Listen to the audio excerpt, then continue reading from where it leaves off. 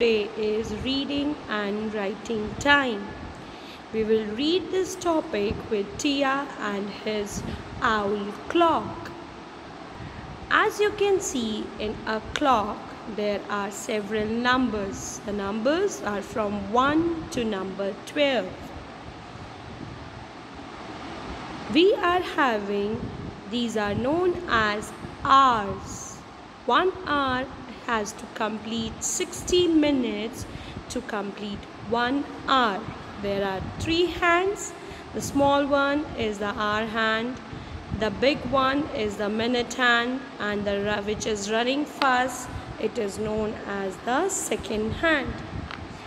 1 day is equals to 24 hours. That is why the minute hand has to complete 24 rounds and the hour hand will complete 2 rotations to complete the day.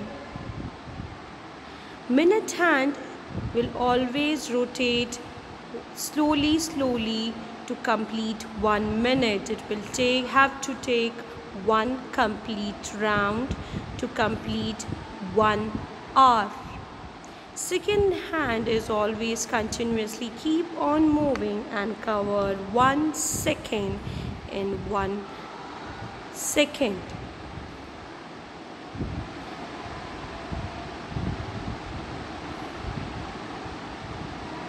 One day is equals to 24 hours. 1 hour is equals to 60 minutes. 1 minute is equals to 60 seconds. These are the very important terms when you are learning and reading and writing time.